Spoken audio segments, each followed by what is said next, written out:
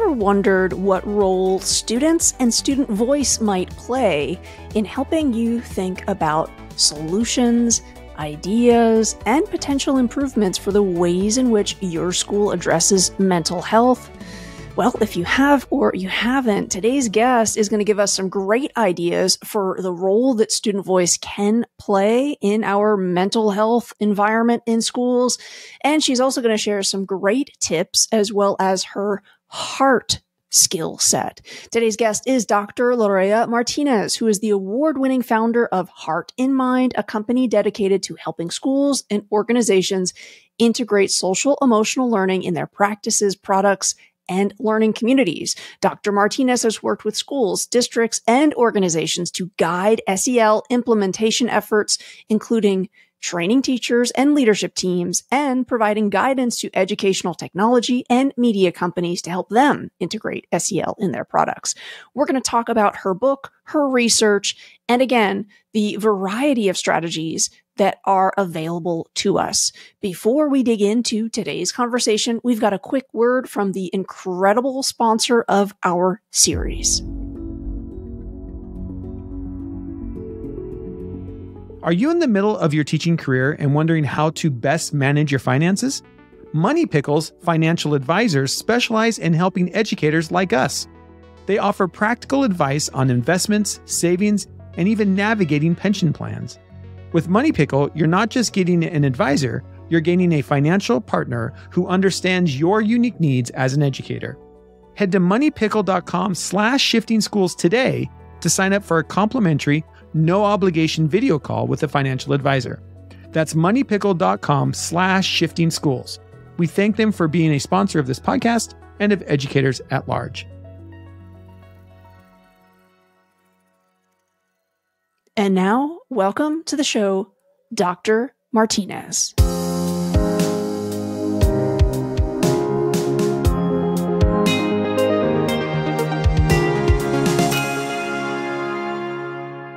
Dr. Martinez, it's such an honor to be talking about your work, your research, your commitment to mental health as part of our special series. And I'd love to start with your latest book, which is entitled Teaching with the Heart in Mind. It helps educators really center social emotional learning, as well as what you refer to as the heart skills. And I'd love to start there. Can you tell us a little bit more by what you mean when you talk about heart skills? Yeah, so HEART is an acronym that stands for 5 essential social emotional skills. And I'll tell you a little bit more about each one of them, but just to give your audience a little bit of a context for why I created this model, I wanted to offer something that was research-based for educators, something that they were confident bringing into their classroom, but also that they knew right away what we were talking about. If we said self-awareness or self-management, sometimes educators have a hard time really identifying what is it exactly that I do if I'm teaching that to students or if I'm using those skills to practice them myself as an educator. So with HEART, it identifies these skills, and each one of them has a verb. So for example, the H stands for honor my emotions. And that means being able to name, to interpret, and communicate your emotions effectively. And I would say that for this particular skill, which is actually the foundation of emotional intelligence, the part around naming emotions, that's the one that we generally get right. But the second item, which is to interpret, to really see emotions as information, as data that we have. And our job is to really to interpret, to be able to become emotion scientists, as Mark Brackett says, the director of the Yale Center for Emotional Intelligence, and do this process of really being able to identify those emotions and knowing why we have those feelings, interpreting their meaning. So that's the first one. The second, the E stands for elect your responses. And that entails being able to create that space that is necessary to make constructive decisions. That means that we are able to navigate our feelings, that we are paying attention to our behavior and how we interact and how we relate to ourselves first, but also with our students and in our context, in our everyday life. And being able to do that with optimism. The third skill, the A, stands for apply empathy. And it is not a coincidence that it's in the middle of the model. So empathy definitely is a skill that is very important to connect with others. It allows us to interpret and connect with the emotions of other people. And in the Heart in Mind model, empathy also includes self-empathy, so empathy towards oneself. And I've worked in education for over 20 years now, and my experience has been that educators, this is an area where they have a lot of struggle because we have very high expectations about our behaviors. We want our students to do so much, but when it comes to us making mistakes or maybe coming short in a particular situation, we tend to be very harsh. So that's something that I do work quite a bit with the schools that I work with to facilitate and nurture that reflection on why is that educators are so harsh on themselves and then what that means for their students. So now moving on to the fourth skill, the R stands for reignite your relationships. And that has to do with all your social skills, the things that you do in order to maintain, to create a network of positive relationships in your life. And I see relationships as a source of strength and support for others. And sometimes that requires a little bit of effort, right? Some relationships are easy and other relationships take a little bit of time and effort. So really doing that process in authentic ways, but also with more intentionality. And finally, the last skill, the T, stands for transform with purpose. And this is probably the favorite skill in the model for me because it allows us to think about the why in how we make decisions in our lives, how we relate to others, and to really guide our life with a sense of purpose, knowing that there's something we want to contribute in our communities. There's something bigger than ourselves that we want to do. And that's something that we can practice as educators in our lives, but also something that we can teach to our students. So this Heart in Mind model with these 5 skills is something that as educators we practice for ourselves, but also the same model, the same skills are valid to teach our students. So it's a model that works both for kids and also for adults. There's 2 things that you said that I love, and I kind of just want to underline verbally. One, the model is for us as well as younger learners, and the significance of us digging in there, doing the work. And 2, you use that word practice. And I think that's so important because I think sometimes when we're talking about mental health, mindfulness, social emotional learning, I think sometimes schools get it a little bit wrong when it's when they place it as we're going to have, mental health awareness week or SEL month, or this is the SEL part of the unit rather than it's ongoing. It's, sustaining that work. You pointed out that example of educators being so hard on themselves. We're notorious for that. And I'd love to illustrate that with an example from my own life. As someone that facilitates a lot of professional learning, I've got a network of other facilitators and we often chat. And this thing will happen where one of us shares a story of, hey, I had this presentation. There were 300 people as a part of this workshop. Overwhelmingly, folks were glowing and really took away a lot from it. But there was one person who didn't like it. And I lost sleep that night thinking about that one person and that one comment. And often that will be shared and everybody else is like, that happens to you too? I thought that was just me.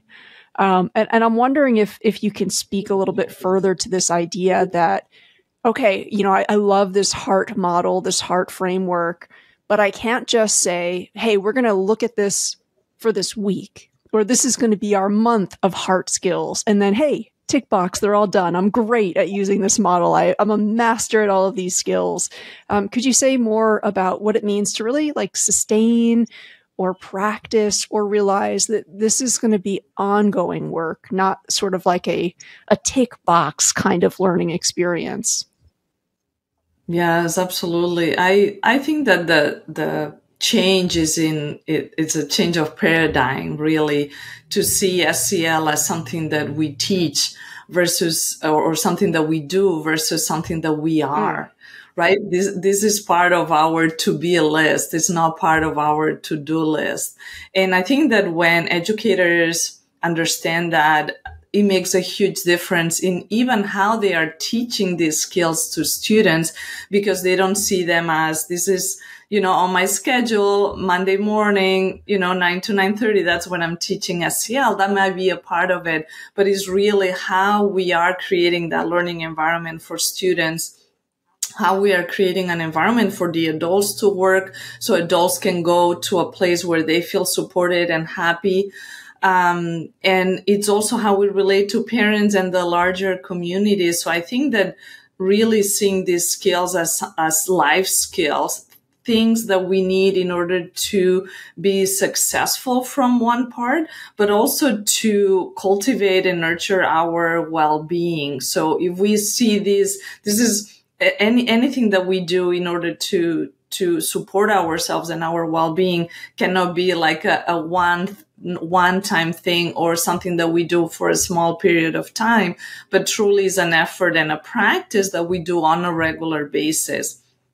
And the benefit to doing that is that it becomes easier. It becomes part of our repertoire of how we are in the world.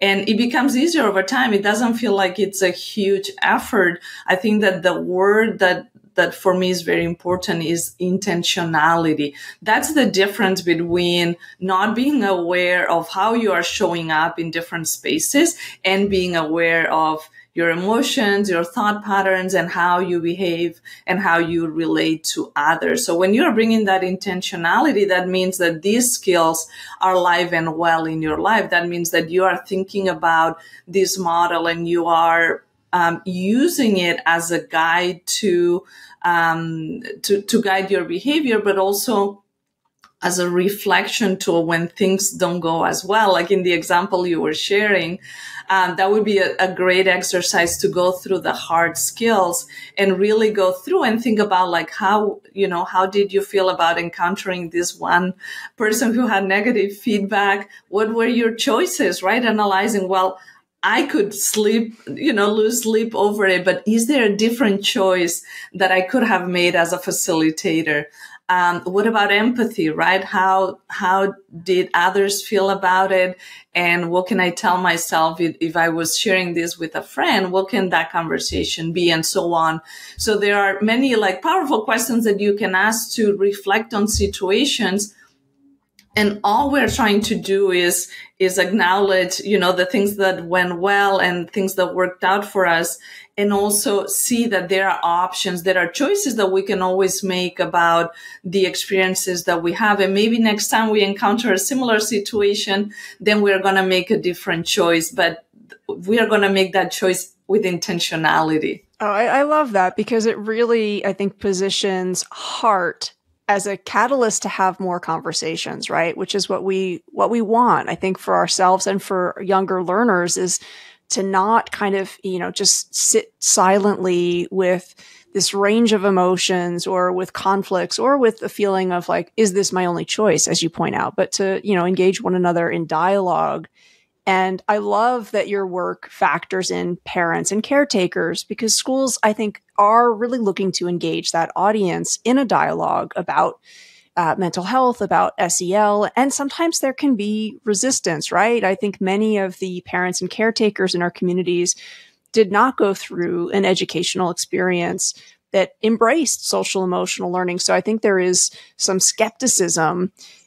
Listeners of this show can sign up for your parenting tips that are available from your website. We'll include the link in the show notes. Can you share one tip that you would give to a parent or caretaker listener who wants to think about embracing social emotional learning in the home? Absolutely. I would say that one of the foundational skills of social emotional learning, of emotional intelligence, is, and from the role of a parent, is validating your kids' feelings.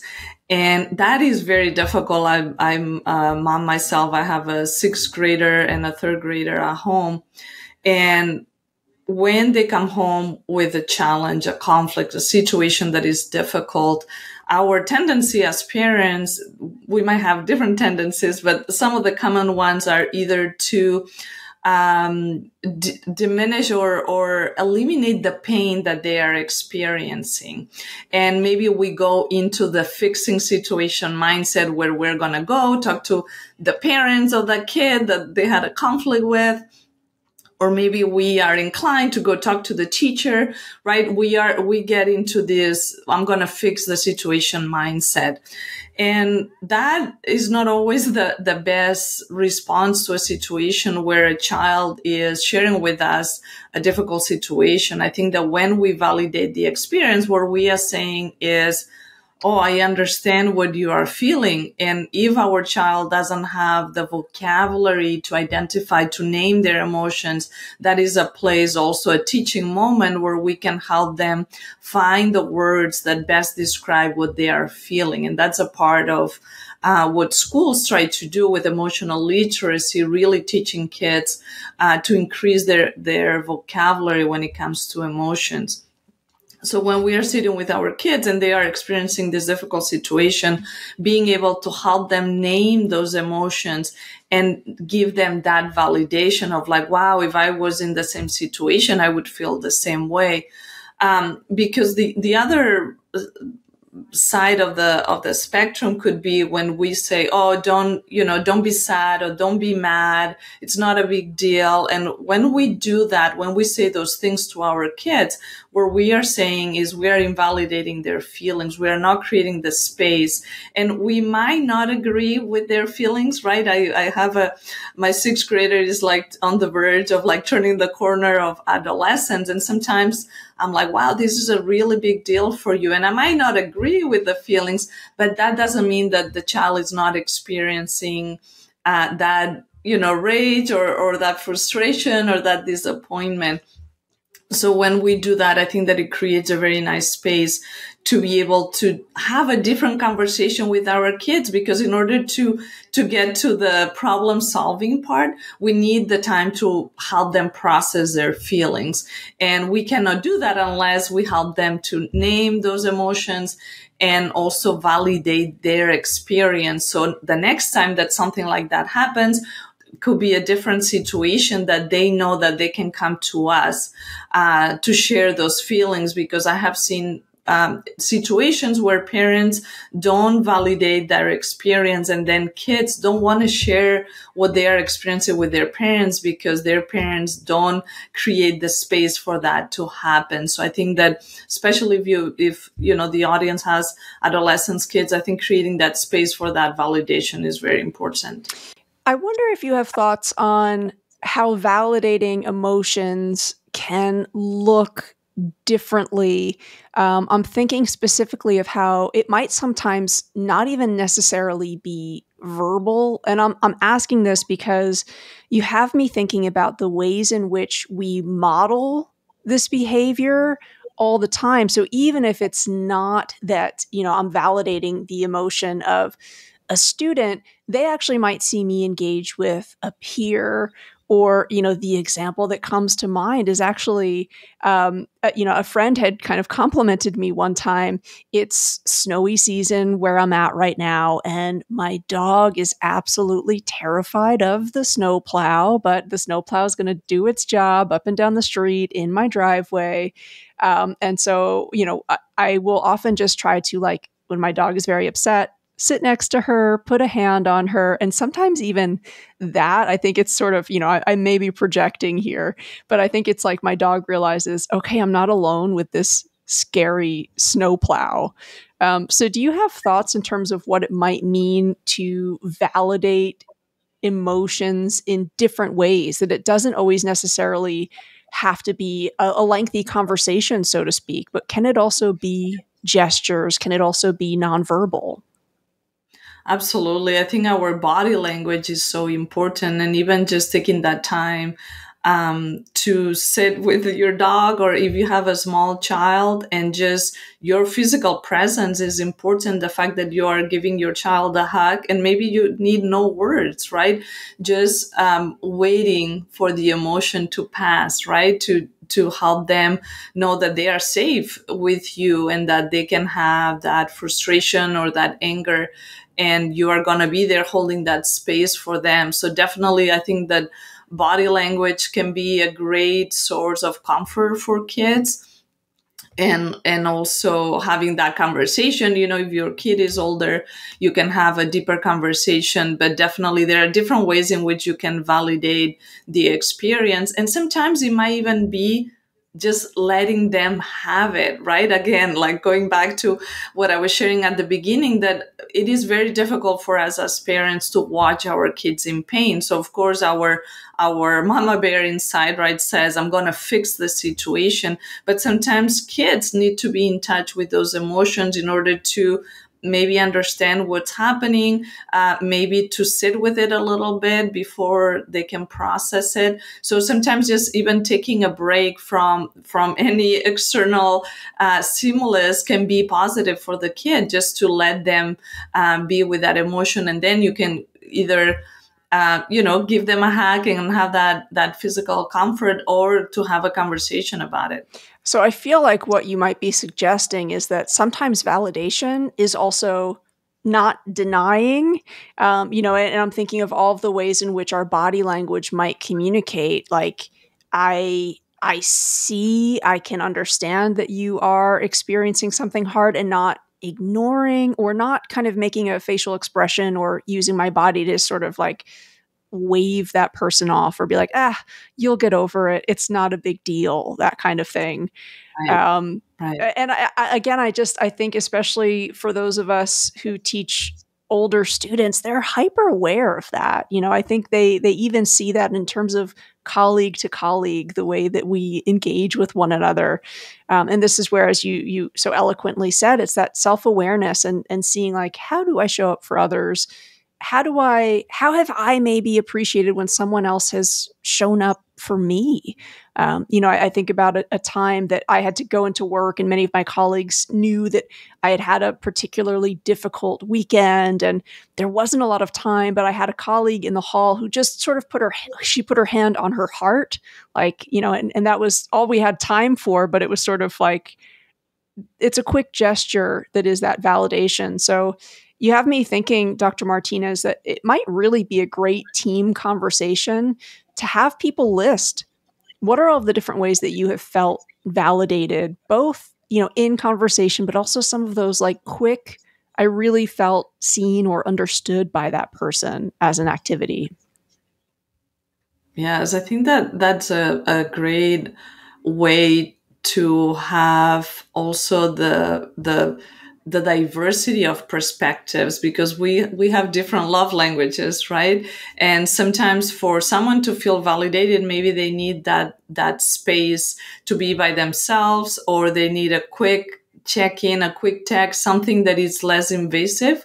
Maybe somebody else really, they need that physical touch. So I think that when we are creating teams that are highly effective, knowing how people feel supported, or what to do in a moment when they are experiencing a challenge or a conflict, a difficult situation, might make that relationship even closer, because you are having that open conversation even when it's not happening, right? Which is the right time to have it, versus when someone is struggling, right? If you know that person will appreciate a card or a hug, right? I think that those are ways in which we can validate each other's experience and at the same time be there for each other. And I think that given how hard it is to be an educator, we have to work a little harder to create that positive environment for educators to be in schools, because the work really takes, it's an emotional work with students. So as much as we can support each other as adults, that's going to go a long way in making sure that teachers stay in the profession in the long term. I love that you brought all of that up. It sort of segues perfectly into my final question for you because, you're talking about really taking the time, making the space to listen deeply to one another within your community. And when it comes to supporting the mental health of young learners in schools, you've got this fantastic recommendation that you make on your blog. Again, I'll link to it in the show notes. And that recommendation is to form a youth advisory group. Tell us more about what that might look like and how a school could get started to enact that recommendation. Yes, I have always been impressed with the ideas that kids have for how things can be better. And this is why in my model, there's that skill, transform with purpose. So for schools that are implementing this model, this is something that they do with intention. They are asking kids, okay, what are some of the challenges that we have in our school, in our community? And they are asking students to come up with solutions for those challenges. And I think that it is a way to nurture change makers in our communities, right? Kids that see themselves as having the ability and the voice to solve the things that they see. And normally when you are the one impacted by that challenge, you are going to have a lot more ideas about how that problem can be solved. So creating a youth advisory group, what it does is like anytime that there's a decision that impacts students, you are asking for their feedback, right? And it doesn't mean that maybe all the ideas are going to come from scratch, but maybe it's something where the school is trying to change the schedule, for example, and they are trying to figure out different combinations. So I think that's a great example for a school to ask students for feedback, and they may give some examples of different models of schedules that they want to implement, and then ask for feedback and follow through with that, right? I think that once we ask students for feedback, we have to do something with it, right? And be transparent about what we do. And that's an example with the schedule, but there could be many other initiatives that you can have at the school where the input of the students can be the center really of how you are making decisions at the school, because the school is as much for students as it is for adults to do the work of teaching, right? I think that seeing students as a source of insight and wisdom really can really change how schools do things, because they are incorporating, again, with intentionality, the feedback that students have. And that can take truly from a practical perspective, different forms. It can be, a subset of students that volunteer to be part of that advisory group. It can be more like focus groups where you have students representing different grades that come together to discuss topics.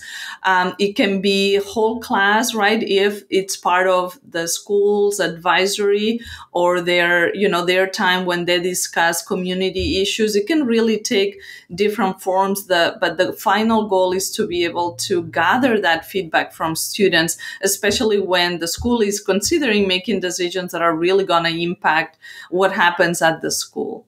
I'm just yes to all of that. And I think, it's a perfect reminder that we're really missing out if we're not tapping into, I completely agree, like student wisdom and insight and setting up structures for that. And I love that you talk about you can experiment with the model. It doesn't need to look like any one thing. Or if you have a youth advisory group, it might evolve, it might change because the students who are part of that group might evolve and change. And I was working with a GSA just this week, and they told me what they wanted to do was debunk the myth that social media is not always good for them and is not always good for their mental health. So we had kind of a lengthy discussion of different ways that we might campaign and do some education for the educators at that school. And they came up with this great idea that for 8 weeks, they were going to get one example each week and